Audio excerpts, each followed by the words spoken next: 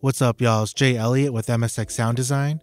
Today we're going to switch it up a little bit and show you how to automate LoFly dirt in Cubasis. So let's get right into it.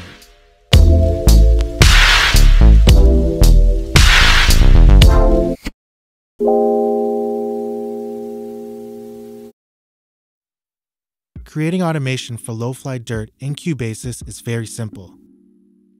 I will begin by showing you how to create the automation, and then I will give you an example on how automation can be applied to one of your tracks.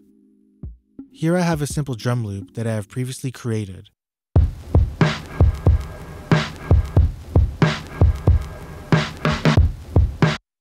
I will select the channel of this drum loop, go to Insert Effects, and add LoFly dirt. I want to add the 404 effect in LoFly dirt, which is basically a low-pass filter that sounds really dope. So let's go ahead and select that and hear what it sounds like.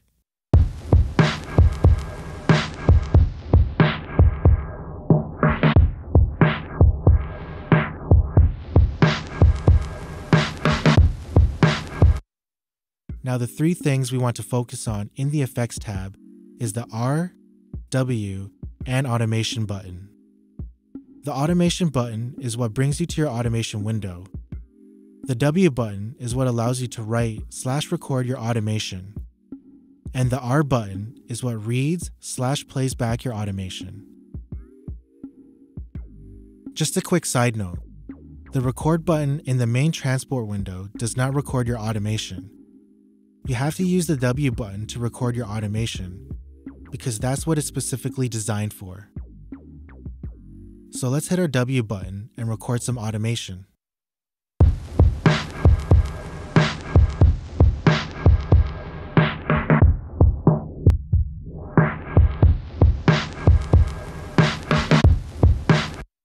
Now if we open up our automation window, we can now see the automation that we have recorded.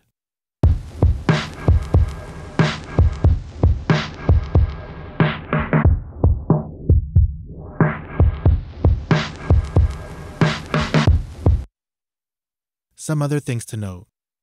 As you can see on the left-hand side, we can select which LoFly parameter we want to automate. And if you want your automation to be very precise, you can also draw on the automation manually, like so.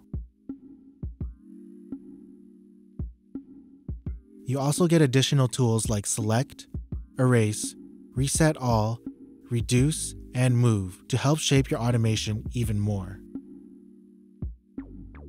So now that you've learned how to create automation, I will now show you a quick example on how you can apply automation to your track. Here's a track that I created. I originally had a nice loop going, but I wanted to add some extra flavor. As you can see here, I've already drawn in my automation, which is being applied to the master channel. Right before the loop ends, I slowly sweep into the low-pass filter effect, which carries over for the first 4 bars of the loop, and then slowly sweeps back out of the effect.